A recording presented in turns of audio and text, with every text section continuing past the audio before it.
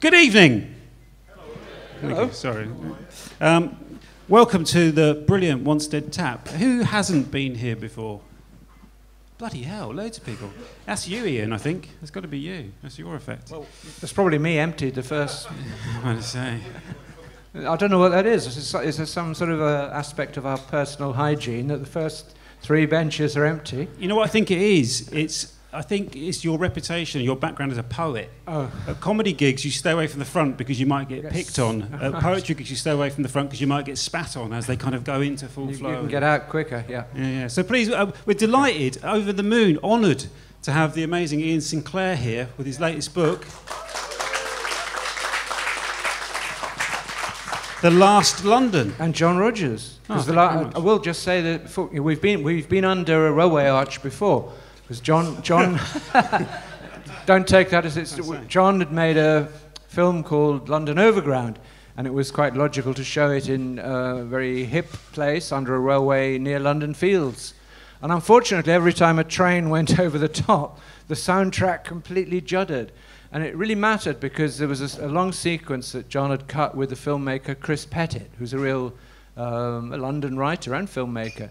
And Chris had stayed completely silent and very moody through this whole thing, how it was cut. And it built up as he was in a graveyard to the point where he was going to make this wonderful speech. And just then, a train went overhead. And the speech came out like a kind of mad stutter with a couple of names of pubs in it, and then it was gone. Yeah, it doesn't matter with us talking, because if that happens. No, if that happens, and it won't happen, because this train... You know what's ironic? Because the walk I did here this evening mirrors partly the walk that you take in the book, where you walk along the Gospel Oak to Barking line, and I walked a little of that with you that day. Yeah. And it brought home, in fact, that was on November the 9th, 2016, which was, many of you will have that date etched in your minds forever, because it's the date that we found out that Donald Trump had become the President of the United States. And the trains weren't running because they were doing work, and they're still not running. Well, the trains, what happened on that particular day, and this is a chapter in the book that I didn't intend to write at all, but as with the project with John, he repeated a walk I'd done with Andrew Cotting, in which we walked right round the whole of the London Overground, the circuit part of it, in a single day. And then again, with John, we did it in a single night. And the night one was deeply strange and very mysterious, and all kinds of things happened. But I wanted, after that, I felt that there were missing bits. And first I walked to Croydon to finish that loop, because I was walking with the poet Stephen Watts, who's a great figure in East London. For many years, haunted the streets. You may have seen him, he had a long sort of aureole of silvery hair, and he was a great friend of W.G. Sebald, and a translator, and had worked with him in Norwich. And I wanted, first of all, to walk with Stephen around the cemeteries and the stretches of Mile End Road and Whitechapel and East London that he had walked when he was guiding Sebald for the material that was used in Austerlitz. So there's a chapter earlier in the book when I do that with Stephen, and he talked a lot about his relation with Sebald and sort of reconjured this figure back into the streets. What was very intriguing, there's a photograph in the book in Austerlitz of a rucksack, a beaten up old rucksack, which you assume is the rucksack that Sebald himself has taken out on the road, or that belongs to one of the characters. But when I was with Stephen, I see the same rucksack, and I realized it actually belongs to Stephen Watts. And what happened was that Sebald designed the pages of his books in almost like a medieval manuscript. He actually looked at the way the words were going to be and where the holes would be that he needed to photograph. And he found at the last minute he needed a photograph on one page, and the perfect thing was Stephen Watts' rucksack. So he jumped in a train from Norwich to London, went round to Toynbee Hall's, Toynbee Studios, took a photograph of Stephen's rucksack, and there it is in the book.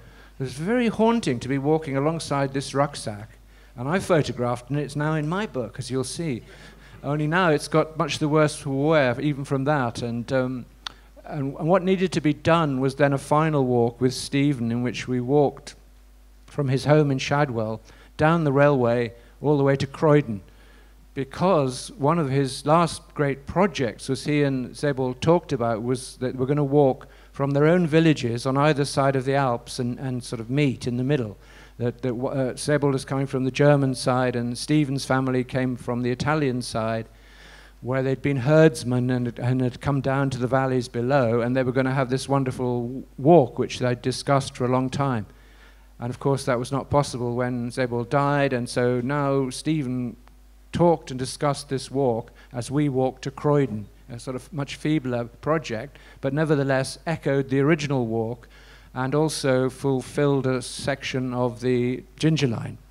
And once I'd done that, I knew that I had to walk the other way as well, out to Barking, because I was told by hip estate agents in Hackney that nobody could afford to come to Leytonstone anymore, and there was going to be somewhere they were all going to go to Barking. I thought, well, that's about it. So I would walk from Gospel Oak to Barking. And it was, as John says, that happened on the day that Trump was elected. And it was also when I got the news of a great friend of mine who'd been on the road with me a lot in my book dealing days, called Martin Stone, who was a rock musician and a wonderful book hunter, had died. And so in a sense what happened was the looming presence of Trump was grinning and gurning out of all the TV sets as we passed along the road in every cafe. And sitting alongside me or talking to me was the ghost of Martin Stone. And I would actually maybe read a little bit of those two things, because it was a very special, almost sort of historic day sprung on me by accident. And it's the way with books that something you don't plan becomes very important. And it was the same day that later in the morning I met John quite near here, and he sort of became the guiding presence across this stretch of country. We might come to that later.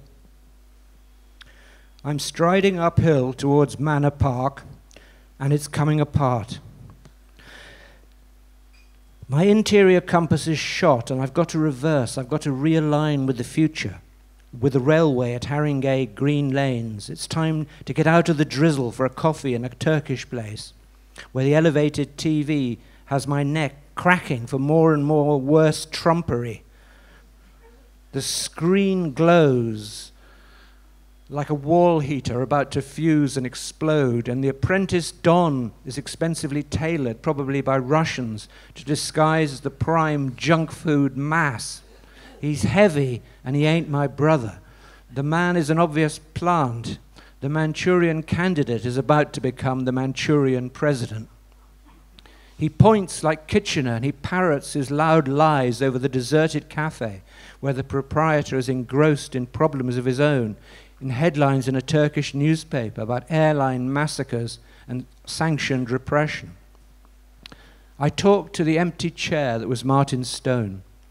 We never paused for breath on our runs through Norfolk until the last shop closed in Lowestoft, and even then, sucking hard on another cigarette and slapping his pockets for coins, Martin would be blagging his way into some private house, waking up a retired dealer, a widow with exquisite courtesy. They never refused him. He brought excitement into their lives. Having previously unrecognized treasures carried away, confirmed a certain status on provincial lives promoted by this nocturnal visitation into legend. In the dark, there would be a pit stop, a petrol halt, a cafe, somewhere like this. Beyond books, we exchanged anecdotes and speculations and libels. And now I told the voiceless spectre of Martin, he just couldn't get away, about the discovery I'd made that morning thinking about benched vagrants and Hawksmoor churches. London, I said, was activated by exchanges between those who were calm enough and wise enough and dead enough to sit without moving, and those who tramped ceaselessly margin to margin. The group of Hawksmoor churches in East London, I always felt, with Martin in perpetual motion, questing, finding, selling, living alongside the shell of St. George in the East, were fixed points. They were outside time. They were anchoring their narrative in blocks of fossil-encrusted Portland stone. But I was wrong. My theories at the time of Ludd Heat, deriving from E.O. Gordon and Alfred Watkins and John Michel, were about lines of force connecting the churches, making patterns, provoking crimes and rituals and visitations within an unregistered sphere of influence. But now I understood in steady rain, on the morning of political madness, tracking an inoperative railway to a place that nobody wants to go, that the walks we are compelled to make are the only story. Walks are autobiography without the author. I remembered how the impression of the obelisk of St. Luke's Old Street stayed with me until I reached Christchurch Spitalfields, a structure displacing its own volume in my reverie of London. There's a slow cinematic dissolve, moving as I move. Christchurch begins to fade as I pass Martin's house in Cannon Street Road and see the tower of St. George in the east above the Crown and Dolphin pub.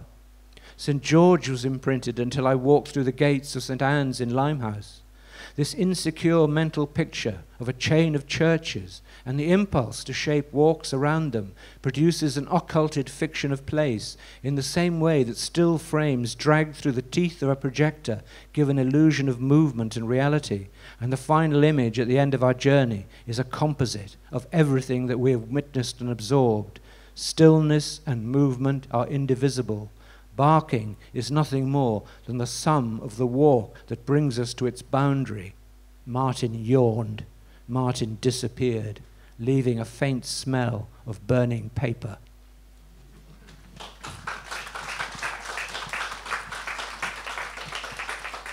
I think that passage or those pages could be played back or read to people as a kind of explanation of pretty much most of London writing and London filmmaking in the last 40 years, really, ever since you published Whitechapel Scarlett Tracings, in which Martin Stone is a character, and Lud Heat. And it was fascinating last week to film you talking to Alan Moore, the great comic book writer. I'm sure you've all heard of Alan Moore, V for Vendetta, The Watchmen, League of Extraordinary Gentlemen, From Hell, and the way that the map that you pretty much described there, that was drawn out by Brian Catlin, that when he saw that map, that completely changed his approach to From Hell. But then consequently, do you have any idea then that what you were doing?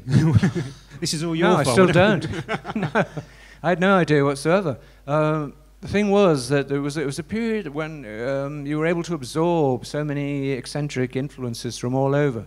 And it goes back really to a kind of collision for me between cinema and poetry, which are my twin obsessives when I was very young and coming to London to be in film school, and beginning to do long rambles and wanders without, generally just to find one cinema to the next, or whatever it was. And then later, as a gardener, realizing that the structures of these churches were enormously powerful and were in some ways, if you look from somewhere like the top of Greenwich Hill, they were connected.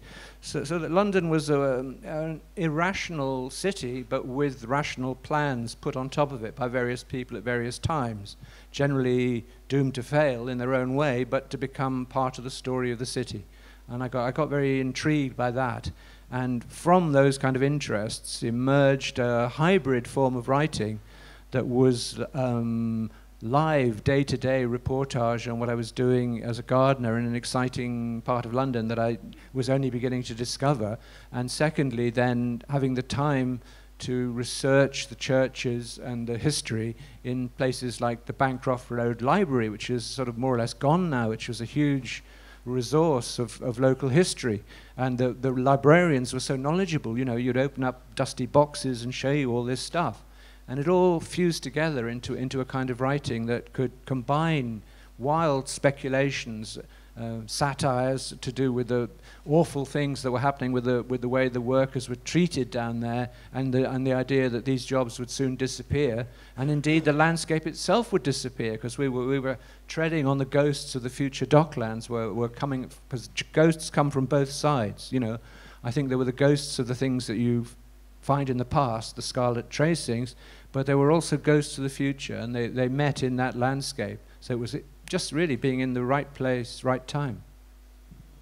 It's interesting that it had such a profound influence, because obviously then Peter Ackroyd picked up on what you were writing about in Lud Heat, and then that sparked his change of direction in his career. Obviously had a big influence on Alan Moore. And I think it was, the mystery of the the French theory hadn't really made it into the mainstream sort of psyche in this country. The sort of situationist Guy Debord stuff, but when you put it together with Jean Michel and a kind of very English or sort of Celtic mysticism, suddenly then it had a kind of a lubricant to ease its passage, didn't it? Yeah, I think you could look at somewhere from that period, like Compendium Bookshop was in Camden Town, and here was a bookshop that you'd go through the door and there were all the independent small press publishers all had their wares there. People like Cathy Acker or Robin Cook, Derek Raymond, they would be giving readings there. And then moving beyond that, then you'd hit a tranche of sort of American underground writing, American crime writing. Down in the basement, French theory. And next door there was a whole shop with this sort of new age mysticism, interest in stone circles, all of that. Jean Michel, the measurement. So it all kind of combined. It was all alive. It was all there in one moment, in the same way that the Dialectics of Liberation, which was my start as a filmmaker, was happening at the Camden Roundhouse. That poets were on the same event as Black Power, Stokely Carmichael, Paul Goodman, who was interested in anarchism, Marcuse. All of these people were corralled into one building with the anti-psychiatrists like R.D. Laing, all arguing furiously with a really animated audience that implanted something into London that then spread out into the bookshops and into that part of the world, as it always does, until it's sort of overwhelmed and run over by the sort of capitalist imperative. You know, if something succeeds, it becomes a street market selling leather jackets.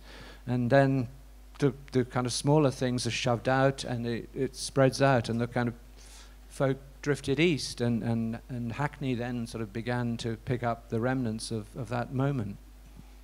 At the end of the book, it really brings home what you said then. I'm not sure if I've only got the proof, but at the end you date it.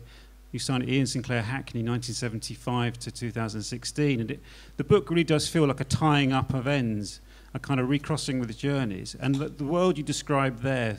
You know, in terms of that took root in Camden in the late 60s, and then do you see that is part of the theme of The Last London is that has ended now, that is over, that London is finished? Well, I think maybe it was an over-dramatic title calling it The Last London in some ways, because one of the questions somebody asked me in some event recently was, is it really losing London? And in a way, it is that.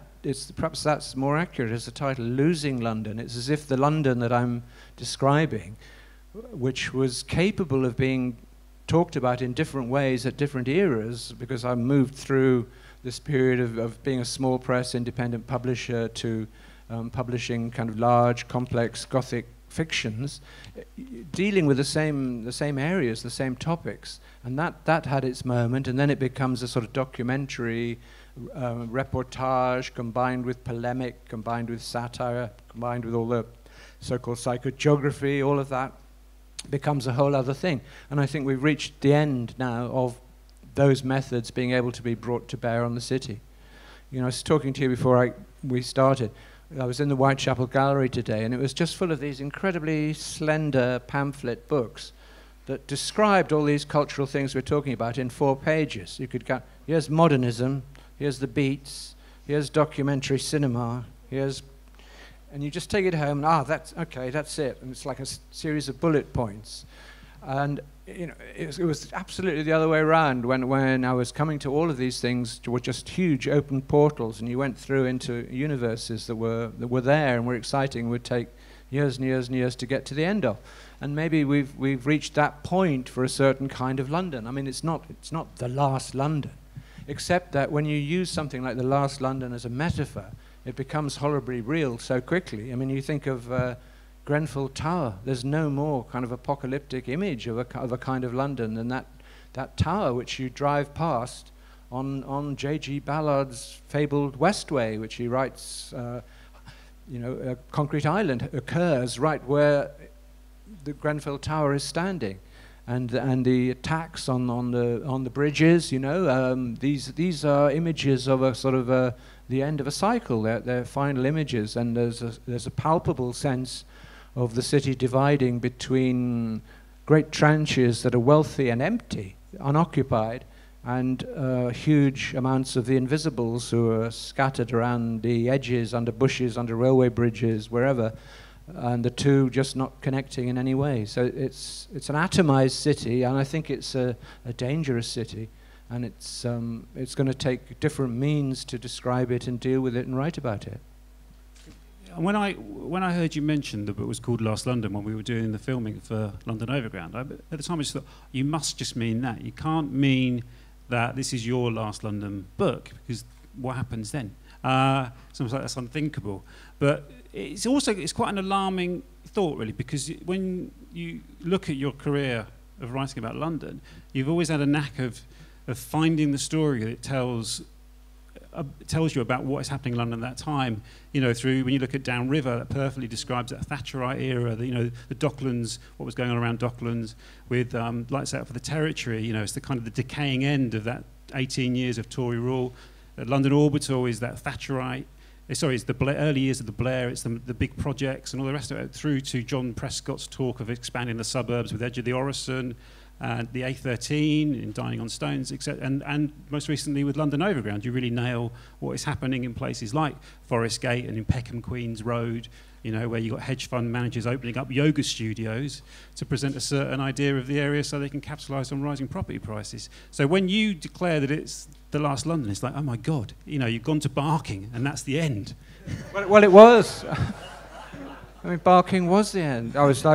I was walking with ghosts. I really was that day, and you were part of it. It was almost like I summed up along this route. You know, you pass the very point where this young black guy was shot and killed that provoked all the London riots. You go right past that spot, and you're very well aware of that. And then as soon as I was into Walthamstow, there were scenes of people really violent kind of altercations on the street between people. There was a guy demanding money who was following this Muslim woman down, and she was getting really upset and nervous, and with her children he was sort of screaming at her repetitively because he was in some kind of drug fugue.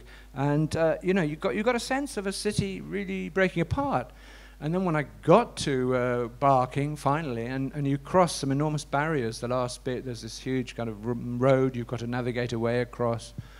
And I felt quite triumphant, but I did feel it was slightly apocalyptic. It was like it was the end of the road. And I was invited to come back the following week. There was going to be a talk about the history of Barking and Barking Abbey and the Elizabethan Barking and all that in a Elizabethan manor house, which I had to find. So I came back to Barking, and it was a rainy, dark evening, and I was really well aware of being out of my knowledge. You know, moving around the places I know, you kind of know where things are, and this suddenly you don't. And I tried constantly to get someone to give me a map of Barking, and they thought I was completely mad. No, there were no, you know, most towns you go to, there's some sort of little guide or something. There was nothing at all. Finally, someone came up with a copy of the Telegraph, which is always very good on crime. And it had a murder map of Barking. And it was this gay serial killer who had positioned bodies all around, which was the route I was going to walk. Further than that, I was well aware, because I'd seen the CCTV footage of him coming out of the station just where I was coming out. And that's where he was meeting the people he was sort of dating and was subsequently going to drug and kill. And Barking became quite alarming in that sense, in that there was an old elderly lady who was interviewed, a churchgoer who tidied up the graveyard, and she walked across the graveyard every morning, and every time she was finding a sort of folded body at the end, and she was describing it as if it was sort of the most normal thing, because she'd seen 3 or something. So it was, I thought, where are we? And of course, I spent time, usual picaresque adventures. I did find this place, and then all the gates were locked. And of course, I'd arrived a week too early. So, you know, that was Barking. But Barking was like a fable of the end of London. It was like the thing you describe of seeing different parts of the city applicable to the political eras as new things were tried. The helicopter visions of the Lee Valley, the enclosures, all those things. We'd gone through all that, and it was now somewhere on the far side. And it was the promises that you've seen in the CGI visions that were plastered up around the fences in the Lee Valley and elsewhere, and on building sites, all those things, as if they had become real in a weird way, except that the people didn't really matter, because the people on those are photoshopped, they're not actual people. I think we mentioned this in the film, but there's in Dalston in Square, where this pretty horrendous development was put up. It was almost entirely bought, so Bill Parry Davis was telling us in the first days, as investments from Hong Kong and elsewhere, and the people were not going to live there. And in a building that's called, it's had this under offer sign on it now for about 2 years, there's a CGI group with a guy that looks like a classic Red Guard Maoist. He's wearing a little cap. And I thought, this is it. This is what they've done. The Chinese are undermining capitalism by subtly buying all the buildings and leaving them empty and letting the whole thing fall down. And here he is, the computer-generated image. And so that became an inspiration for a CD I've done with Bill Parry Davis, who is a jazz man, as well as being a local activist who fights all these battles. And he's recorded some really great tracks with bits from this book. And it's well worth searching that out. Just a plug for him. One of the funniest manifestations that I've seen is the retail park in Leighton Mills, and they built some new flats there, and they were going to have some new retail units on the ground floor. So when they initially built them, whilst they were waiting for people to move in, they put up the imagined world they wanted to. They saw them, or they wanted us to believe was coming there, and it was kind of hand-painted signs of craft shops. It was like a bookshop and a music shop, and a vintage shop. And actually now it's finally occupied. It's occupied by Poundland.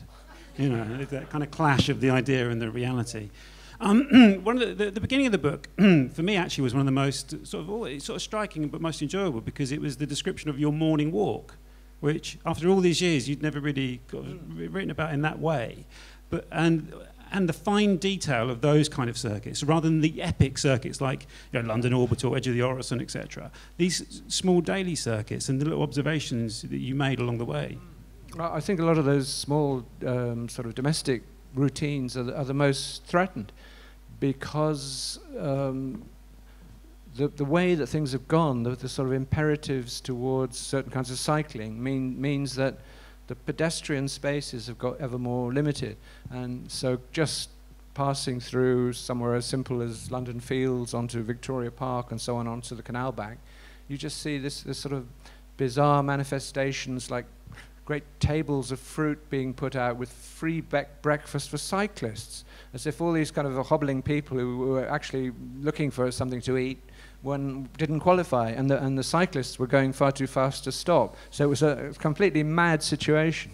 And then beyond that, on the canal, it was just this guy I've got to know now who actually lives under the canal bridge, and he chooses to sleep actually right in the cycle track, because he thinks nobody will come and dare to clear him away, because they'd have to step through this racing peloton. So it's as if he decided to live in the sort of the central reservation of a motorway. It's the same kind of principle, and it's worked, because he's been there for some months.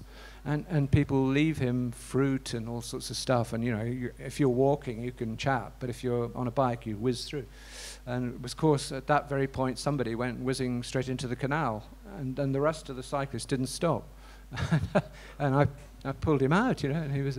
And the only thing that worried him was, where was his phone? Because if your phone is gone or messed up, you're not there. The phone has become your identity. That's the other thing. I mean, the kind of city I'm describing is sort of redundant, because you see everybody move around. They're wired to another reality, a kind of global reality. It's a very insistent present tense. The present is everything, and these kind of projects depend upon a certain sense of the past.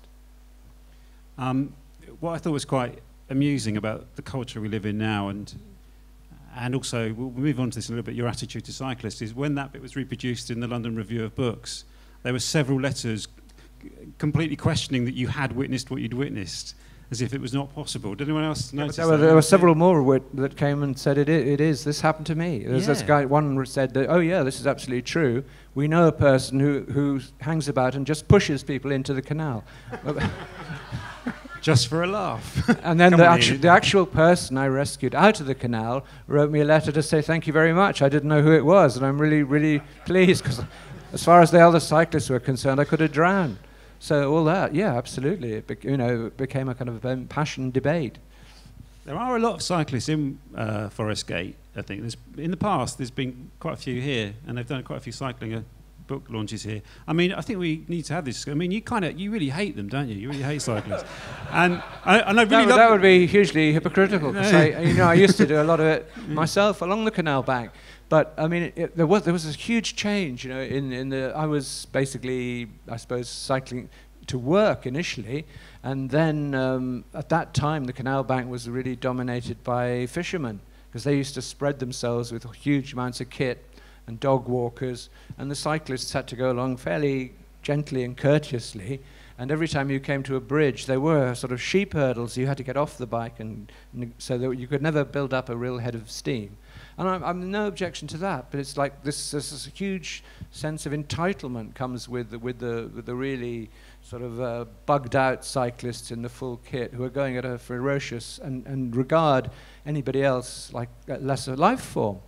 I mean, the guy I walked around the M25 with, Renshi Bicknell, whose paintings were in the show the other day, he was visiting me at the time of this show we put on, and he wanted to do the morning walk. So we're coming through London fields, and he got really engrossed in taking sort of painterly images of these crows. So he's doing that, and a cyclist comes up, says, "Watch out!" As if, how dare you sort of stop in your movement and do something as awful as taking a picture of a crow. It's quite funny, because you mentioned the writer and critic John Day in the book, who wrote a wonderful book called Cyclogeography, and he posted a copy through my door, as he did with you, I think, yeah, because he's a cycle courier, he knows where everyone lives. Yeah, and he said, oh, that's maybe we could do a walk together, because I was, make a video every week for YouTube, and I thought, oh, that'd be. He said maybe we can make peace between the warring factions, of the cyclist and the walker. And so I said, John, yeah, the elephant in the room, there is a tension, between the walker and the cyclist. And he went, don't worry, nobody hates cyclists more than other cyclists. But he's got all the attitudes of the sort of the walker. He's got that kind of consciousness. I mean, he is, obviously he's a major cyclist, but he's a conscious cyclist. It's that kind of only the unconscious, the sort of sense of entitlement, get out of the way cyclists are the ones that just sort of fly in because they're so addicted. I think those are the only ones I'm alarmed by, and the kind of the Boris political cyclists who just endlessly mount up for photo ops all the time. You're not allowed to be a politician unless you're on the bike at the garden gate, and off you go.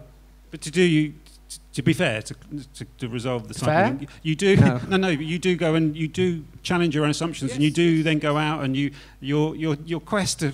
You persist with the Boris bike beyond reason, I believe. I mean, most people would have given up after your first, but you carried on and you got your bike, and you did. So you do kind of bring the two traditions together, I think. I think I'm fair, in the sense that when I persisted with that and I got to do this, and I was cycling through the city on a really snow-filled day, going around the sites where Susan Phillips's music was being played, and the city was deserted. It was a sort of magical epiphany to be able to do it that way.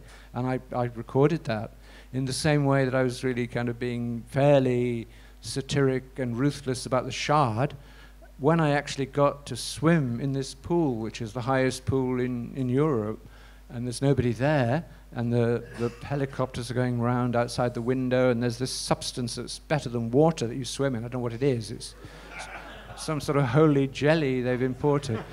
Then I say, I'm selling out. I'll have this. If I could have this every day, I would. It was absolutely brilliant. It was really funny. You told me that story initially from the Old Kent Road on a hot day with the traffic thundering past, and we were looking up, and you think, I suppose from that angle, it's better to be. Hackney really emerges strongly as a character in this book, I feel. And when you wrote Hackney that rose Red Empire. You said at the time that was you've been avoiding writing about Hackney for years. And I felt. Did you feel like Hackney has emerged as a character in your writing now? Yeah, I think in a different way. I think the thing about this one is there was a terrific sense of release. If it's like you can't play at it. If you say this is the last one, it sort of more or less has to be the last one. And having taken that decision, then I feel slightly stir crazy. I can go off in all sorts of directions, but also there's that kind of tenderness for the things that aren't going to be talked about again. So there's a sort of a glow about objects that are beginning to disappear. And some of the humblest parks and situations take on a really special quality. And it did, to some extent, fixate around certain people, like this character who sits in Haggerston Park all day and never moves, and various others that I've noted along the way and talked to or noticed and followed. You know, they all became like people auditioning for something. They wanted to make a testament to me. I felt, it was my duty to try and get them down in some way and have these characters in a place that was vanishing. Because quite a few years back, I did a book for my previous publishers, Hamish Hamilton, called City of Disappearances, and it was just gigantic. The people responded, and at that time, a long time ago, they felt whole elements of London were just disappearing fast. And one of them was a person that you've had a lot to do with, Nick Papadimitriou, who I didn't know at that point. This was the first sort of contact I'd had with him. And when I mentioned this disappearing London, he sent virtually a kind of novel. It was like about 50 pieces, enormous, and they mixed reportage with kind of wild apocalyptic fictions.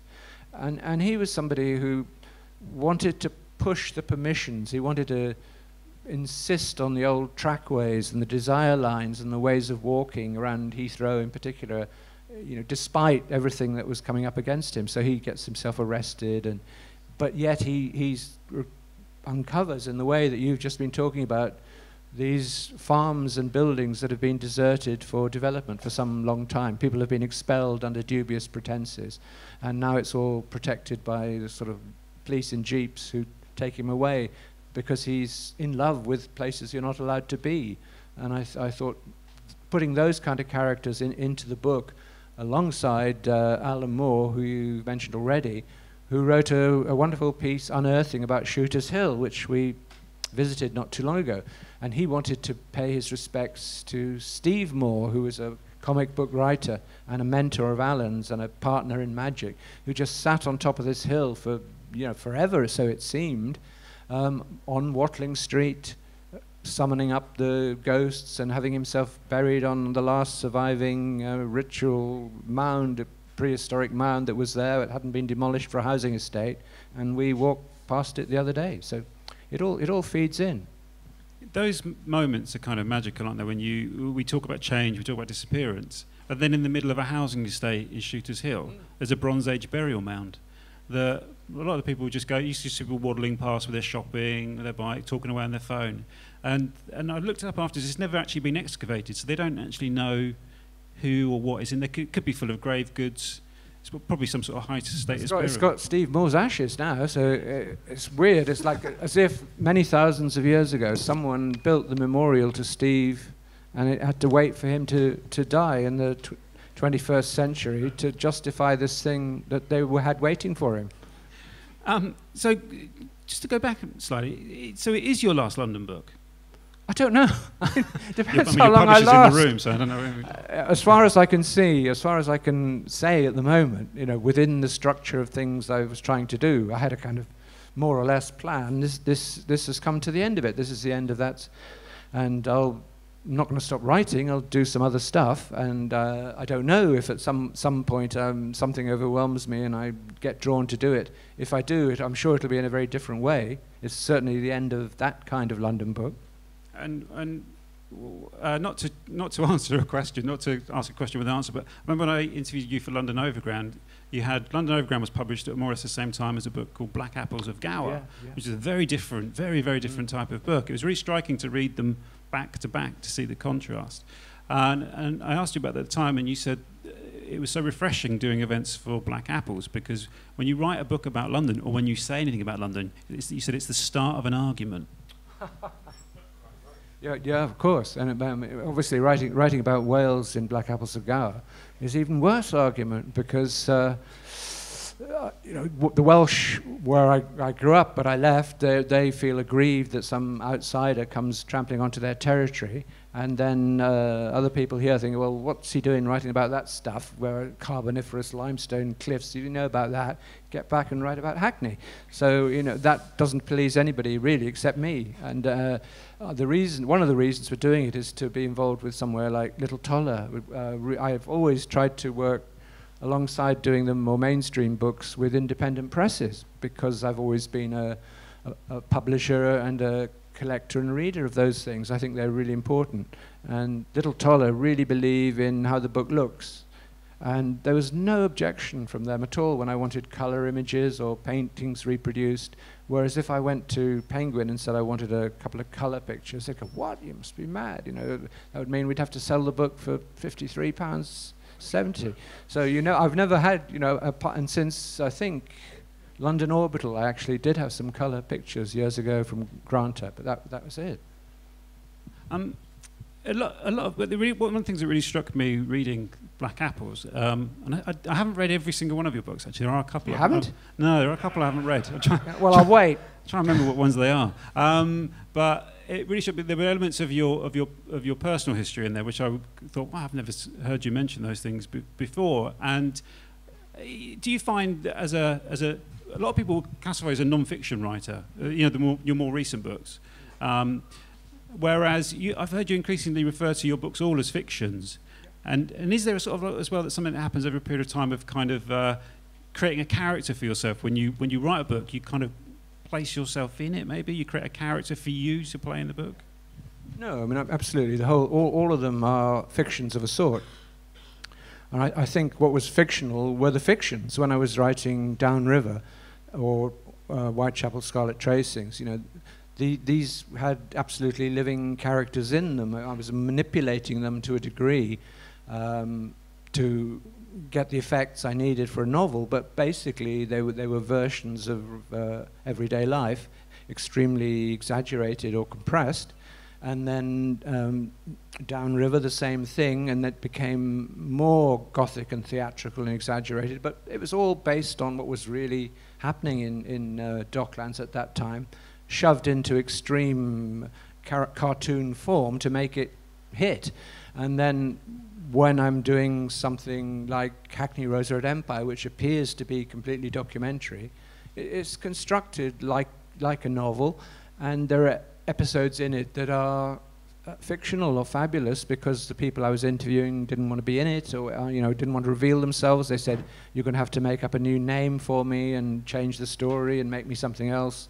And so I was doing that. And so now I think, in a way, writers like Sebald, who we've mentioned, or Roberto Bolaño, those people actually are using a form that's not one or the other, but there's an area that allows yourself to go completely either way. And the only thing that matters is the shape and the texture and the language and the engagement with the people who are reading it.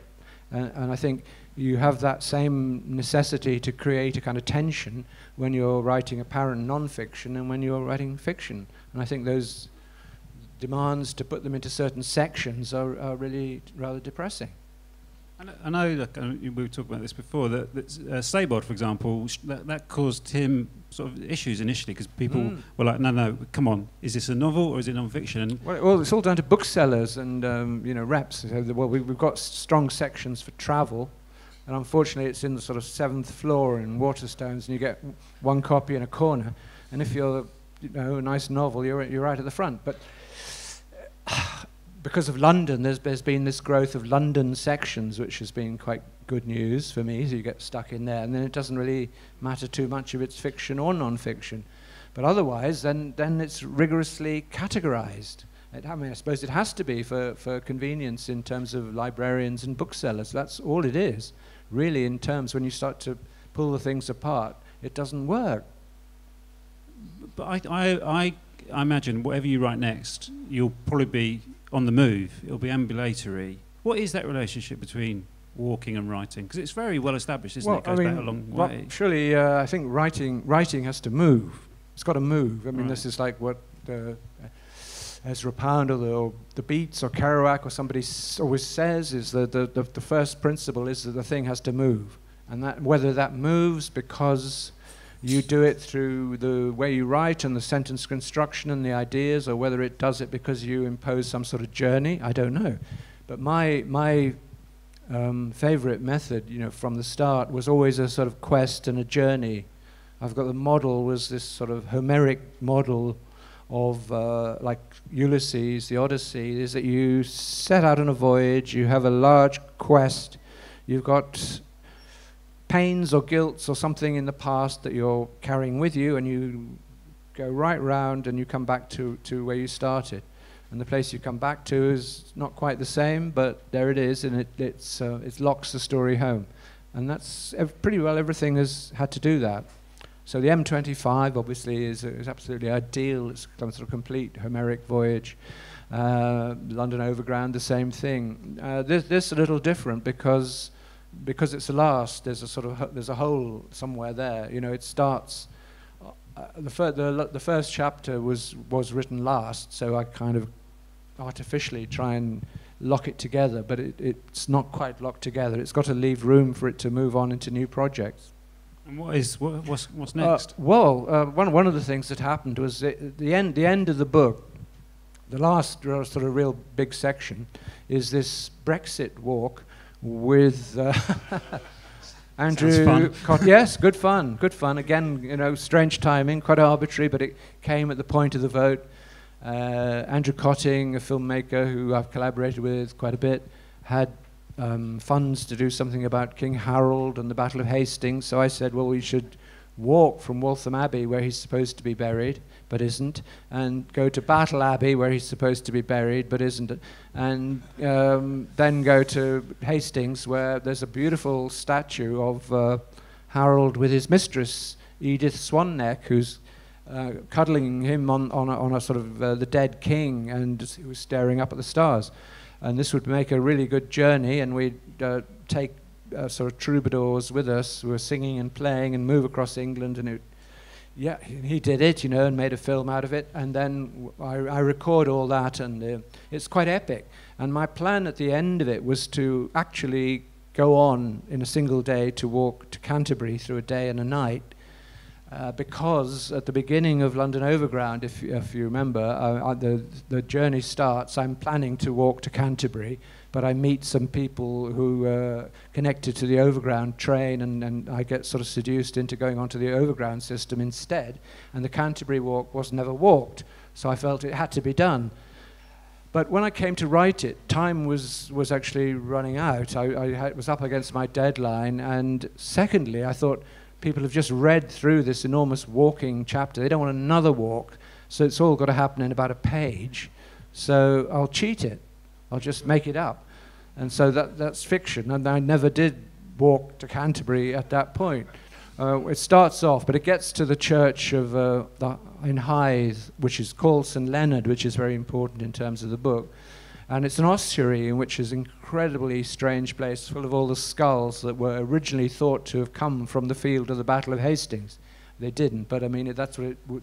And it was a pilgrim's church, and the people went from there to Canterbury. But they were not English pilgrims. They were pilgrims who were coming from Europe to pay their respect to the shrine of Becket. And this is really kind of important in the terms of the Brexit argument. So the book rounds itself off there. But I felt guilty because I said I'd written it as a fiction, so then I had to actually do it. So then, subsequently, with Andrew, I actually did walk to Canterbury, and from Canterbury back to London, which is where we met up and filmed on Shooters Hill. So when you've written something, this is again this border.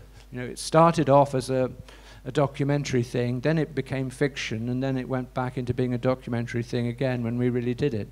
And so that's the process, and that's if it's what's happening next. Well, that happened next. I wasn't expecting it to, so maybe I'll go around and fill all the holes of things I've cheated in all the other books. That should take me the rest of my life.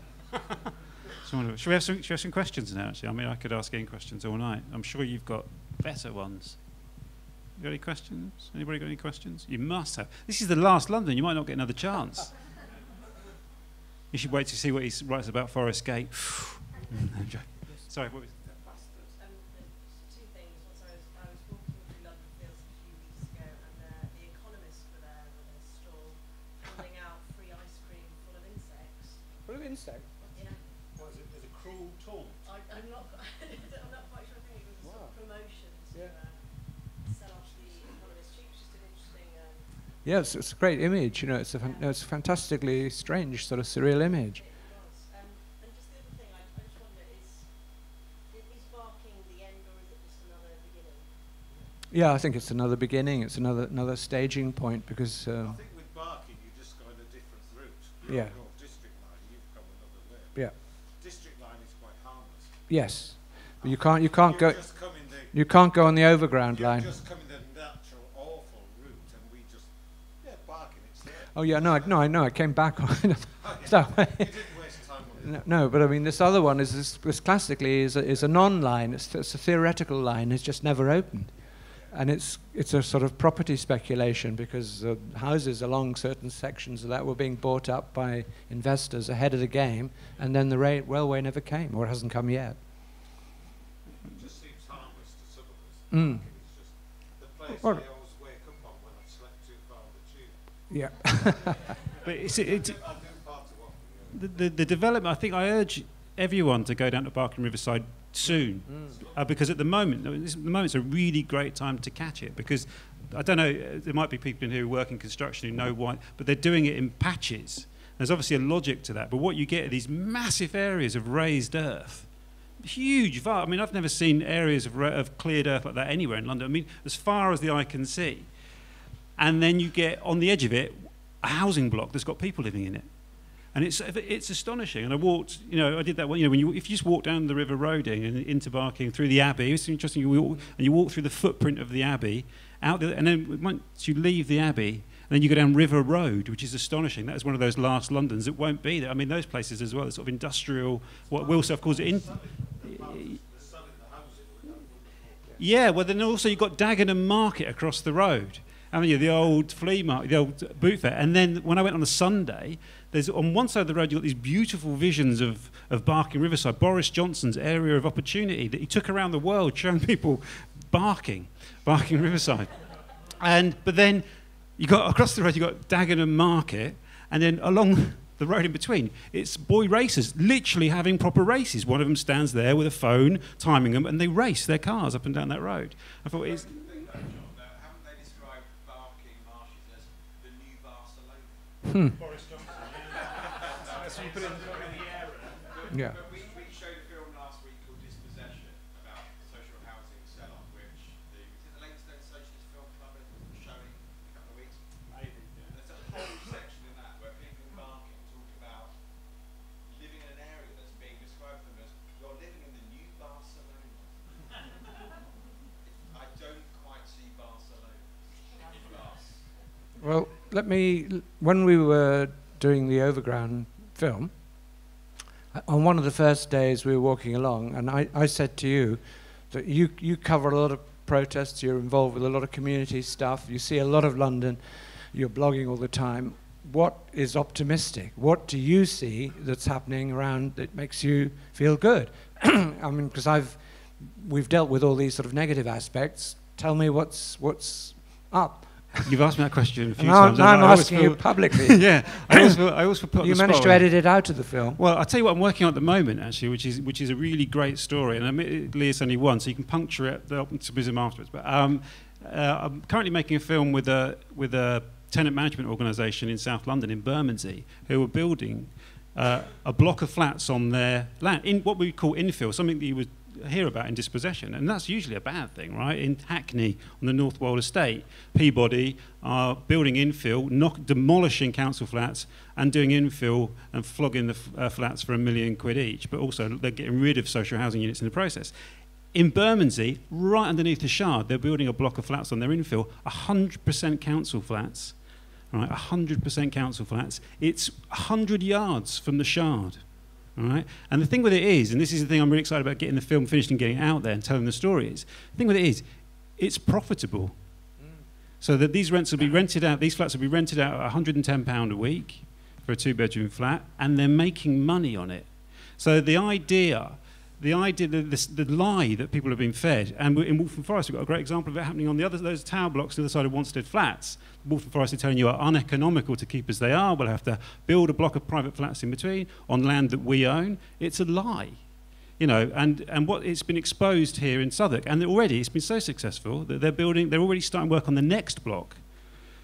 And what was interesting, I interviewed a guy for the film who worked for Gordon Brown for a number of years, so he's no socialist. You know, this guy's a kind of hard-headed neoliberal, and he works in the city, he's a banker, and he was almost a little bit disappointed in the end, because they came up with the idea for the scheme, they had the land, and he said, the Southwark Council came in and said, we'll give you the capital to build with, which actually wasn't very much money. This is the other thing. All the cost of building in London is the land. So if you own the land, it doesn't cost very much. That's why you could build a block of flats. The tenants never leave. They'll be there for 30 years. You never have any missed rent. So, and he said people were very enthusiastic in the city to invest in council flats because it's an absolutely rock-solid investment. So it's a completely different model, and it's what Jeremy Corbyn spelled it out at Labour Party conference the other day. And the thing with it is as well is it's using capitalism to argue against neoliberalism, if you like. You know, you make money with this stuff. And this is the other thing about councils.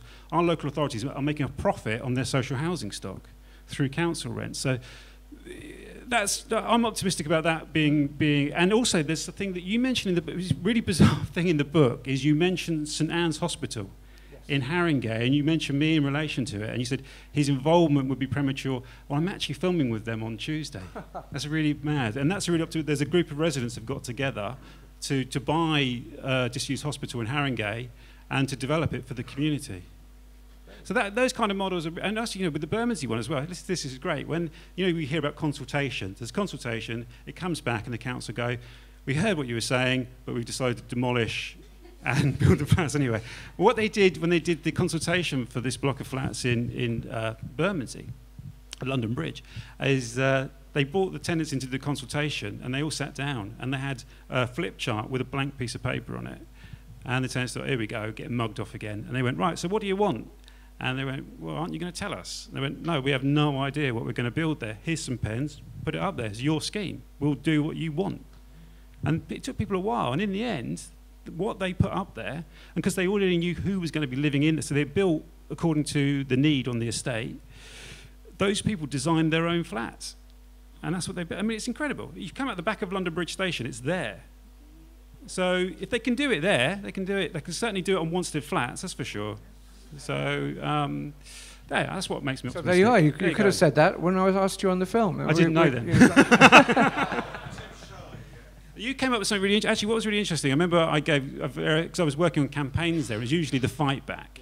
And I think at the time, I'd recently been involved in the New Era campaign in Hoxton, which had been a victory, and that was a good story. And there's lots of other good stories as well of victories, of people campaigning. And you said, oh, so what you mean then is the quality of the opposition. Yes. And I thought, God, that's true. Oh, that stung a little bit, and you were right. But you write about something very interesting in the book about this alternative movement of people building their own huts. Yes.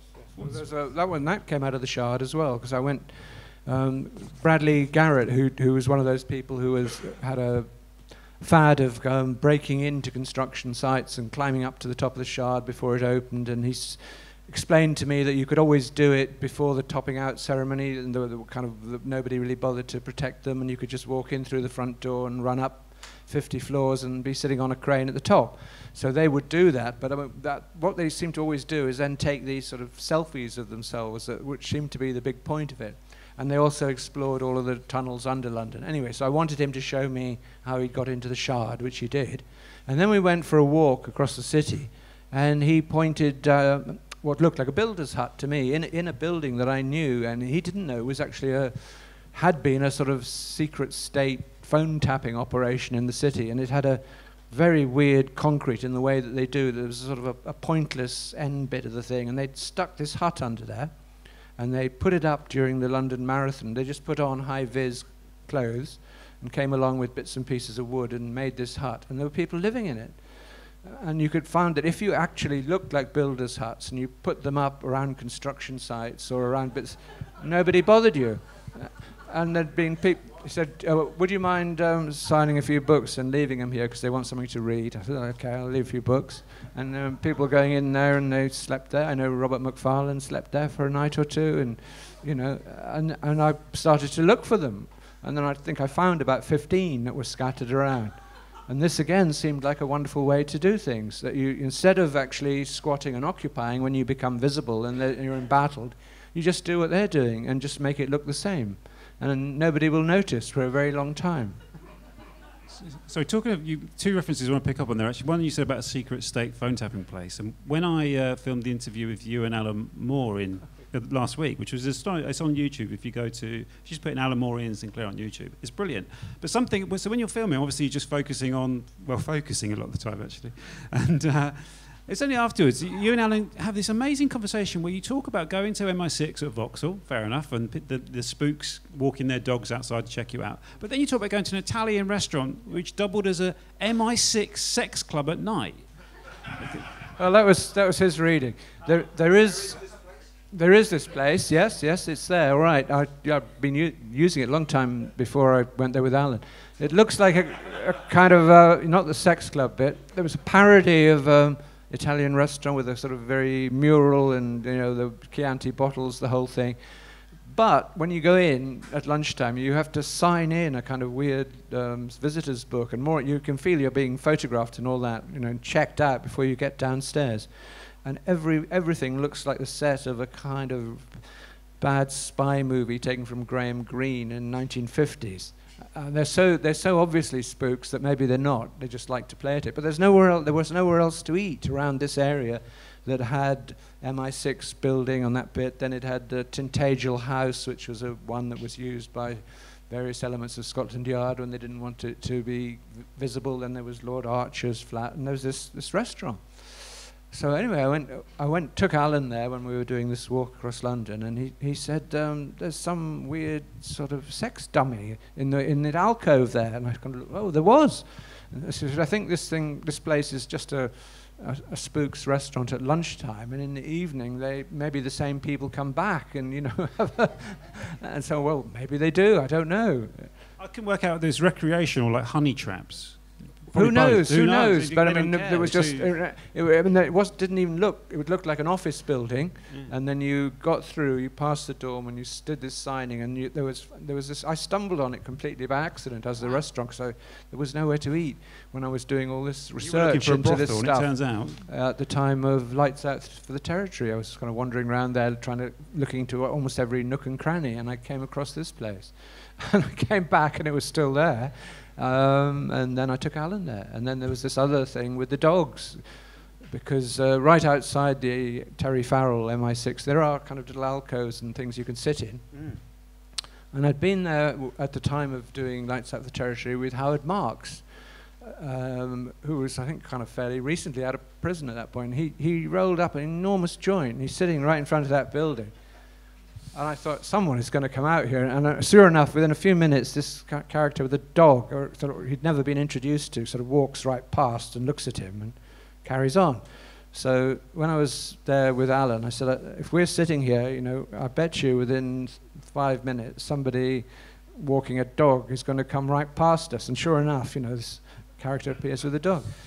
And Alan said, well, I'm sure they've got a basement of different dogs in there, you know, and they've got a dozen, so it doesn't look like the same one, and they just send people out to walk past you.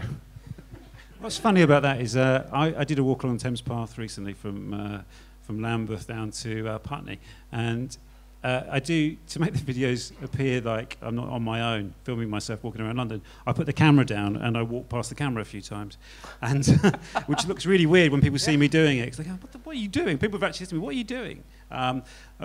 Two girls walking their dog. I was walking over a railway bridge in Northwood Park. Anyway, that's beside the point. So I do that. So I have these kind of 1 minute shots of me walking down, and I did it there, and I thought, this will be interesting, because if I do this often enough, someone will come out And you can't film here, you know.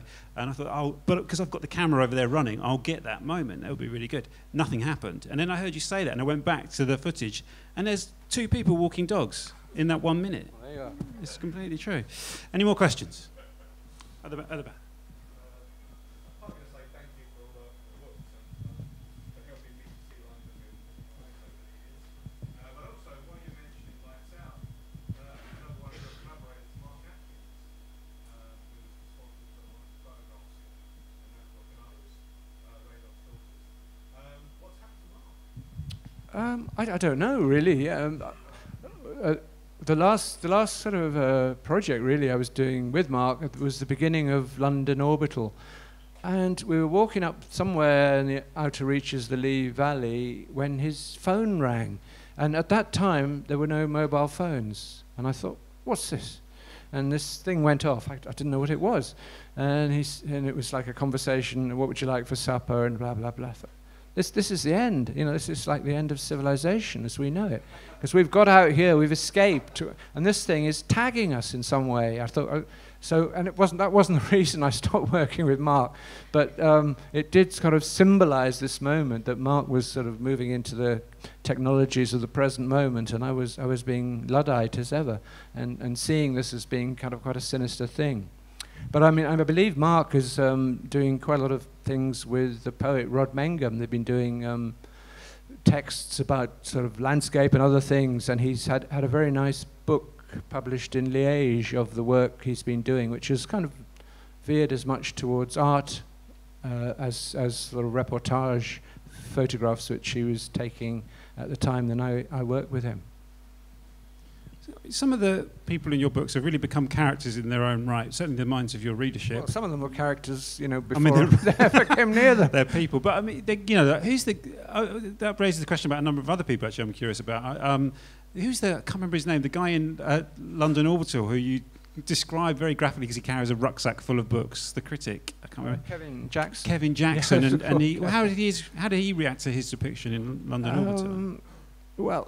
Very, very nicely. He was he denied the sort of that he'd sort of completely broken down at the end because there was this terrible last day. You know, I mean, Kevin was somebody who was. It started out he wanted to write a piece. I forget what for, the Independent or the Guardian or something, and could he come and walk? So I said, yeah, no, absolutely. You know, I'd be very happy. You join in, come and walk. So we collected him, and he'd got virtually all my books in his rucksack. I said, that's going to get a bit heavy, Kevin. And he said, oh, no, we need them. And he also had a big leather coat.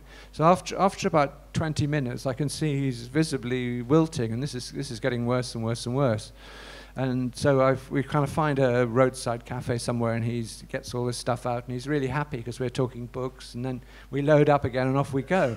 And by lunchtime, he's completely wrecked because the weight of this thing and the shoes he's wearing and all the rest of it. So it's a sort of big session of blisters and all that. But he carries on heroically, and then he comes back for another go later, and is there at the end when we came round into Waltham Abbey, through Epping Forest in the dark with the cars swirling by, and he was completely, you know, shell-shocked ghost by the end, because I remember sitting in there's a pub right by the churchyard, and celebrating the sort of finish of this, and Kevin sort of heroically had moved from the role of a reporter who was looking at this and trying to describe it and make sense of it, to someone who was locked into the total dream of the city.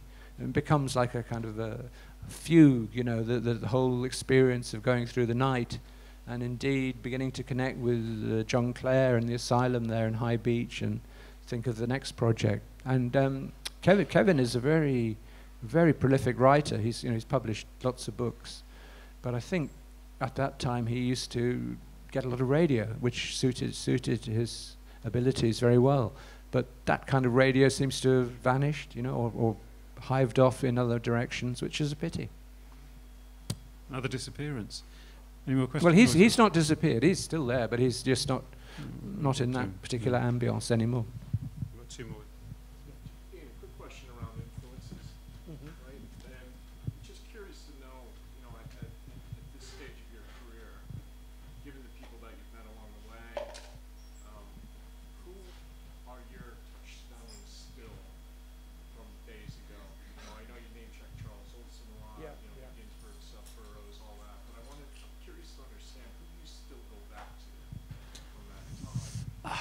Well, no, I do. I do. I mean, there are some things, obviously, I go back to all the time, and I reference them a lot. Like William Blake, I've got a book there I pick up constantly and look at. John Clare's work, I refer back to. Poets a lot, you know, all the time. Of people closer to my own time, I've been very influenced by Charles Olson, the American poet, with his ideas of open field composition, where it's your business to research everything and then release it, you know, in discrete chunks. And the poet Jeremy Prynne in Cambridge I had a very intense correspondence with him when I was starting out, and he was so sharp and so smart. And his friend, the American poet Ed Dawn, I think those people have been constantly important to me and still are. And the ones I've met that have been important that I go back to, there's William Burroughs, who's strange and unknowable and very astringent in every way, and J.G. Ballard, who was like an extremely generous person, but who would never talk about his own work at all. He was very interested in everything else and in roads and highways and the world, but his own work was off limits. So we never got to find out anything about that. And finally, I would say in terms of London, Michael Moorcock, who's like somebody who's been writing since he was 15 or so. He's been through every genre, editing comics to start with, then sword and sorcery novels that were very popular globally, and then writing wonderful London books like Mother London. And he is here at the Whitechapel Gallery on Saturday at 4:30. He and I are having a conversation about London, and he's sort of anticipated me into the last London theme, because he left London and went to live in Texas, of all places, a way back, and seemingly at that point sort of it was his last London, and the way he's managed things is to create a time portal that within this book that he's just done, The Whispering Swarm, there are characters who are using his autobiographical material in the contemporary world, but I'm able to pass through somewhere near Fleet Street that drops them into the world of all of these influences and the things that he's read that are so important to him. So he gets the best of both worlds, which I don't think I could do, but it's a nice idea. So I think all of those people have been important and are important still. You mentioned how much you enjoyed being at the Shard. I wonder, do you think that London, the kind of oligarchs London, will get its Iain Sinclair, or is it kind of resistant to Well, it has different kinds of people than me, but it has a lot of people who respond to it and represent it, particularly in things like film and TV drama. I mean, that London is a set. The things that happen in it are always kind of unreal and unlikely, but they're very seductive to filmmakers. Whether someone emerges who actually describes that, well, I don't know. I mean, Ballard obviously has done High Rise way ahead of that, very prophetically, setting it where Docklands would grow up, but writing it years before it happened. So I think it would take that kind of writer, that kind of order of writer, to really engage with that world, and it would be very different from anything I could do, but I'm sure there's somebody out there who's lining it up.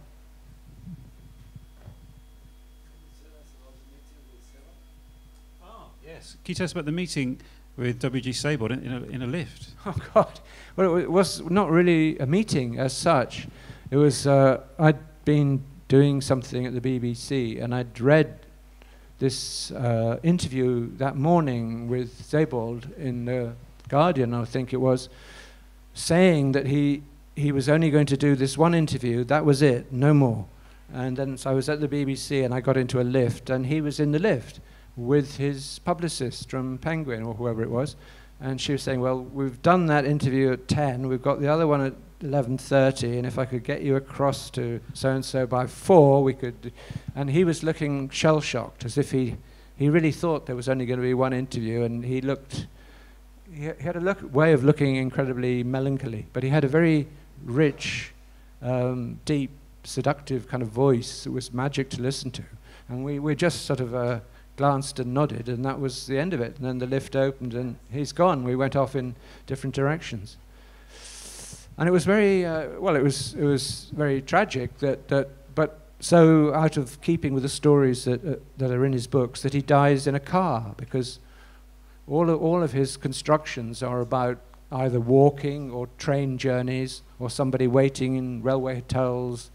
And then these dramatic incidents in his life happened in cars, because he commuted a lot between the university in Norwich and his village in Poringland. And from Stephen Watts, I heard this amazing story that once, way back in the 80s, when he was driving on that road, he half heard some poem on the radio. It was coming from Radio 3, and reception was very bad. So he's fiddling with his radio to try and get this poem that he can hear properly, and it's Stephen Watts in London. And Stephen Watts is writing a version of a German poem in which he floats above the streets of Whitechapel. And it's an epiphany for Sebald. And in trying to get that, because there's a lot of American bases and all kinds of weird radio sound there, he nearly crashed. He swerved into the other side of the road and just narrowly avoided a crash. So then he met Stephen Watts shortly afterwards when he came to Norwich to get a job with a translation, and they became great friends and long-time walking colleagues. And so Stephen had told me that story, and then again it's sort of so strange and shapely and sad that this happens at the end. Again, he has a heart attack and swerves across that same road and is killed.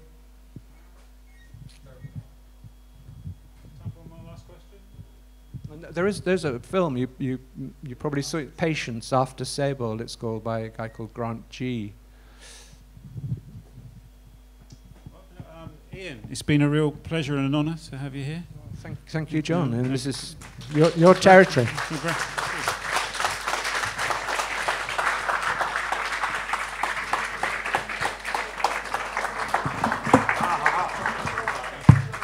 And of course, Iain will be signing copies of The Last London at the back of the room.